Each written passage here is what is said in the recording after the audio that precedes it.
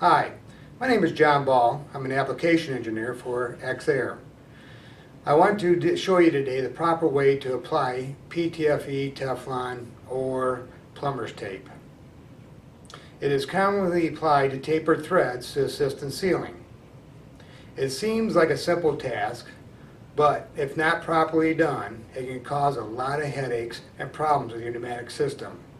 We want to avoid having fragments or strings migrating into the EXAIR product. Two very important steps in using PTFE tape. First is the direction. You want to wrap it clockwise as you face the end of the part.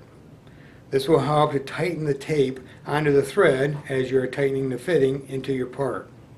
The second important step is to leave one or two threads at the end of the fitting free of tape. This will allow the tape to be squeezed into the open threads as is being tightened. If you go too far to the end of the fitting, the thread can cut the tape and allow excess to hang over into the airstream.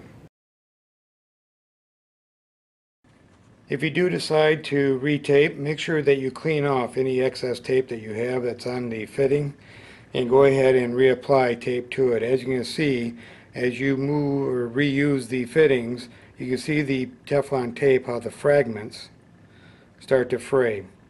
And what happens is that once it gets laid inside the airstream, it's simple for the to break off and travel downstream.